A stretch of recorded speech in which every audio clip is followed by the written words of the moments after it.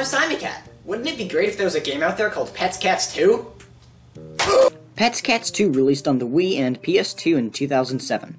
There's also a dogs version, but I'll be playing the cats version because it's kinda part of my name.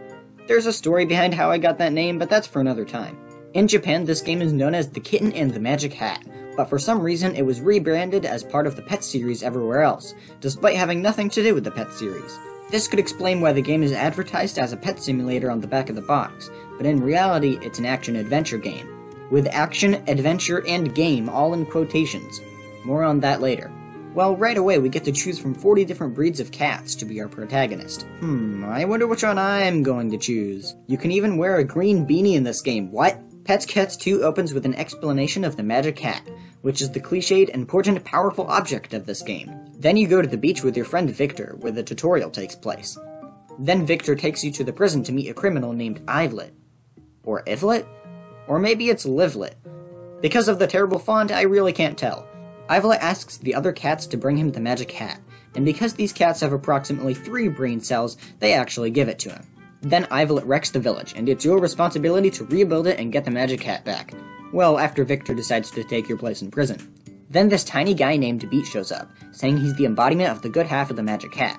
He's the companion character in this game, and he's so forgettable that I didn't even remember he existed. As much as I want to, I'm not going to criticize the story for having a moral, but I will criticize the execution of the moral. In Paper Mario: The Thousand-Year Door, when Grota steals the crystal stars and uses them to revive the Shadow Queen, it's not only Mario's fault, it's your fault as well, because you gathered the crystal stars. But here, it's not your fault the village got wrecked, because it was just a cutscene where the stupid cat gave Ivlet the magic hat.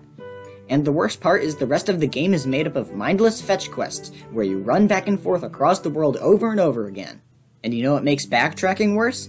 Terrible controls. You move by pointing the Wiimote at the screen. Your cat will follow the pointer. This control scheme makes no sense. It's extremely imprecise and was likely thrown in just because the Wii has motion controls. It's also very easy to get stuck on ledges. Ledges that you can't even fall off, by the way. This game is also on PS2, so they had no excuse not to at least give you the option to use a more conventional control scheme. Strangely enough, the music is easily the best part of the game. There are some truly amazing songs in this game. Pawville, Jade Fields, and the credits theme are all definitely worth a listen. The most interesting gameplay mechanic in Petz Catz 2 is digging to find buried items.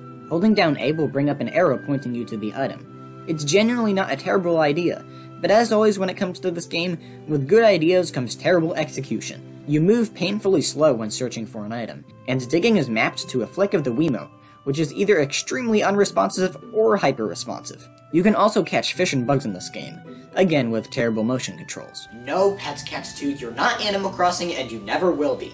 There are actually enemies in this game, which is why you have health that upgrades automatically as you play the game. You can meow or later on throw rocks at enemies to temporarily stun them, and that's it. The combat feels like such an afterthought in this game.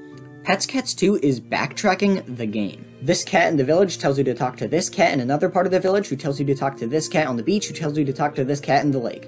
The entire game is like this. Talk to someone, find the quest item, talk to a few more cats, and repeat for 7 hours. Yeah, this game thankfully isn't very long. Normally backtracking this tedious would be reserved for side quests or other optional content. In Petz Catz 2, everything that feels like a side quest is actually a mandatory part of the game. The second half of the game is slightly better than the first half, mainly because it's a little more open-ended. And 2 specific areas in the game make you manage your temperature by finding spots where you can cool off and warm up. It's a pretty cool mechanic. I just wish more of the game was like this and not about doing chores for the lazy townsfolk. The final boss starts with a fight against a dragon. Ah yes, typical pet simulator stuff. All you have to do is throw rocks at it. Then you have to battle Ivlet himself, and this time you throw rocks at him and then you meow at him. It's pathetically easy though, because you can just pick up another rock and combo him once he gets up. After defeating Ivlet, Beat says he needs to return to the magic hat to prevent it from being used for evil again, because every game needs to have the companion character leave at the end for dramatic effect. It would actually be a good scene if I cared at all. Beat doesn't even have a personality, and neither does any single character in this game.